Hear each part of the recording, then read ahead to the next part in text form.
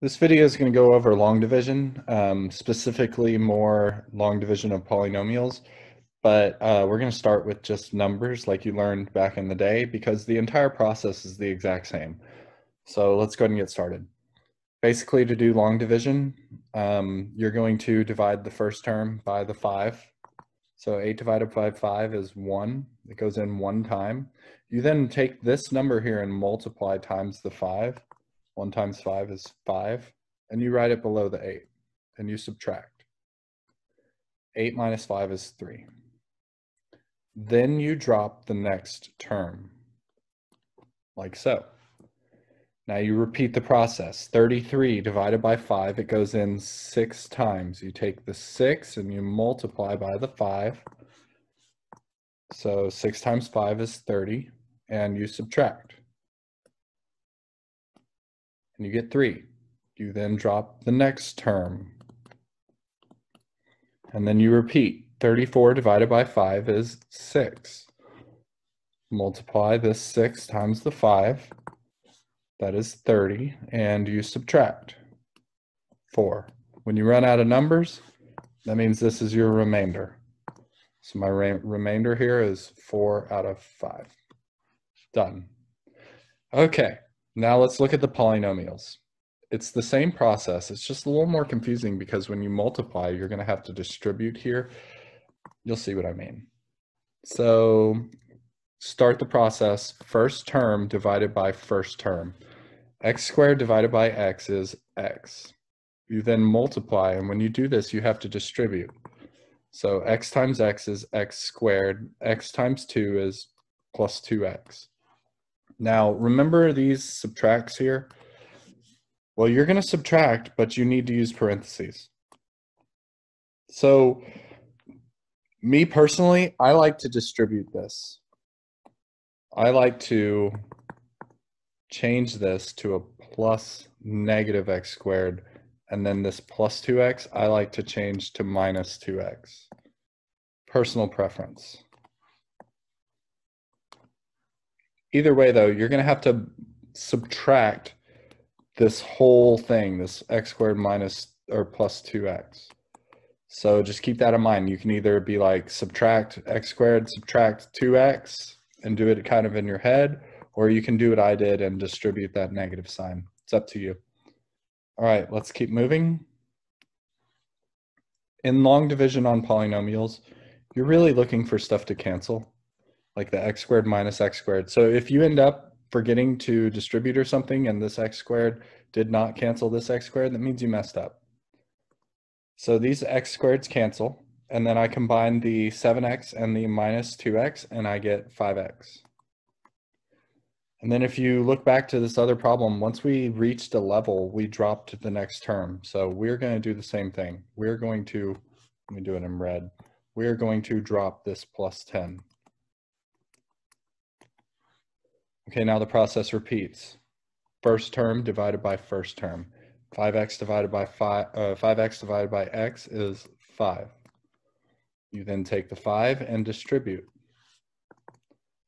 So that's going to be 5x plus 10. Remember, you are subtracting this whole thing. So again, I like to change it right here. I like to distribute that. And I'm going to change plus 10 to minus 10.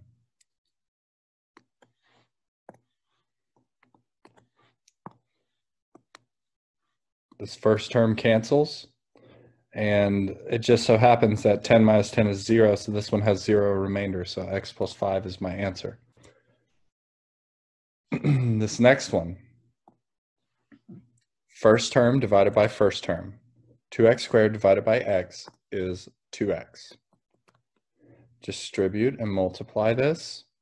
You would get 2x squared minus 6x. Okay. Now, remember, you're minusing this whole thing. This is where I make the change. I make it an add and distribute a negative sign to both of those things. The 2x squareds cancel, And then it's minus 5x plus 6x is 1x. Drop your next term and repeat. First term divided by first term. X divided by x is positive 1. Now I'm going to distribute that positive 1, that plus 1, to both of these things. So it's x minus 3, but remember, there is a minus here like this, and I'm going to distribute the negative sign. So it's really like a plus negative x plus 3. The x's cancel, and it just leaves 3 plus 3 is 6. This is my remainder. So it's 6 over whatever you were dividing by, which happened to be x minus 3. This right here is a realistic long division of polynomial problem. Okay, last one. First term divided by first term. 3x cubed divided by x squared is 3x. This one's different because I have to distribute to 3 different things here. So distribute that 3x everything, you would get 3x cubed minus 6x squared plus 3x. And remember, it's minus parentheses on all of this. On these deeper problems, I really like to distribute the negative sign. So plus negative 3x plus 6x, and then this plus 3x at the end is minus 3x. Combine, these cancel.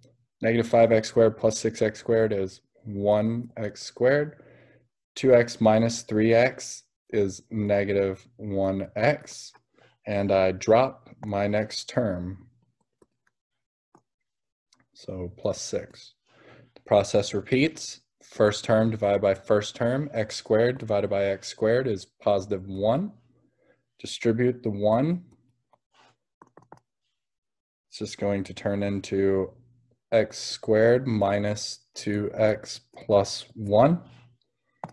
You're subtracting this whole thing. I'm going to change these signs.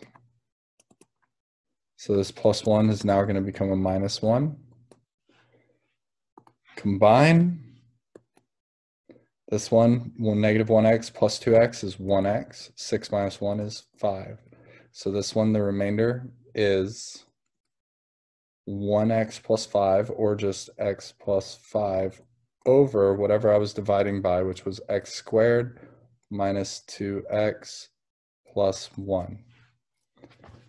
And just to show you one more time, because I feel like this part is the most common mistake.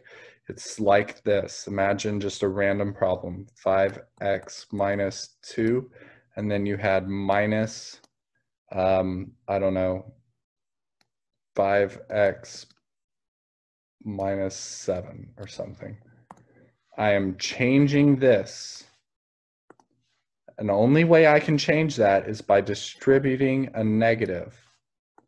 When I distribute the negative, it's really like this. Let me rewrite it. 5x minus 2, and then under it, it's going to be negative 5x, and then plus 7. And then, instead of thinking like minus negative 7, I can just look at this and combine. Okay? So I hope that video helped and did not confuse you too much.